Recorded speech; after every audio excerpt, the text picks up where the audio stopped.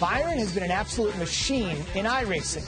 Listen to this, Steve. In well over 1,400 starts, this is like the third one right now. Right. He's at nearly 700 top fives, 293 wins. You want to add Sunday at Bristol to that total. In his 76 career Cup starts, Byron's had 5 top 5 finishes and is still searching for that first victory on asphalt.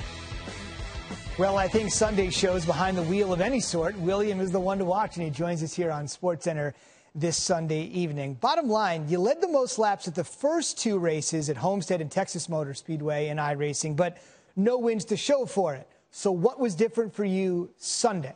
Yeah, we just kind of closed out the deal. It's been a lot of fun. You know, I've enjoyed it. Obviously, my background's kind of with iRacing, so I've had fun with it, and it's cool to see guys like Kyle Busch and Jimmy Johnson on there and be able to race against them for the first time on there. So it's a good chance that we have right now to do something fun. You're also racing against them as well when the Cup circuit does resume. Your proficiency in the world of iRacing ended up getting you a Cup spot. We just mentioned right before you came on how many times you had raced on that circuit and how it helped you.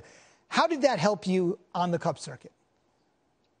Really, for me, it's what got me started. You know, I was watching the real NASCAR races on TV when I was a kid, and that's what eventually led to me getting into a race car for the first time. So I'm very fortunate that it's taken off like it has during this time, and I feel like for me on the Cup circuit, I just try to learn from iRacing, try to take little tidbits of advice and use it towards my real racing career that I have on Sundays. So I feel like it's kind of an edge that I can have. And luckily we have a sport like ours with NASCAR that the cars are very similar on that platform. So it's a lot of cool to race on there, and I feel like I still use it to try to learn. Hey, last thing for you. People have said in no uncertain terms that iRacing has been a quote-unquote savior for motorsports and the whole industry. What do you think when you hear that?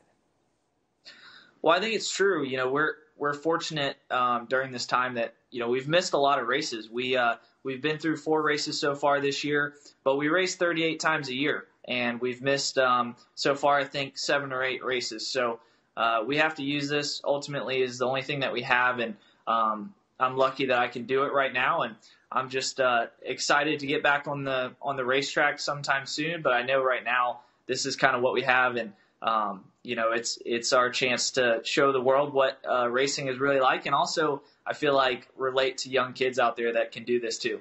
Well said. From the invocation from Darrell Waltrip on Sunday, who won a dozen major races at Bristol, to the race and your win, it was quite a day for motorsports fans and sports fans out there in general. Congratulations again. Yeah, thanks, guys. Appreciate it. Thanks for watching ESPN on YouTube. For more sports highlights and analysis, be sure to download the ESPN app. And for live streaming sports and premium content, subscribe to ESPN+.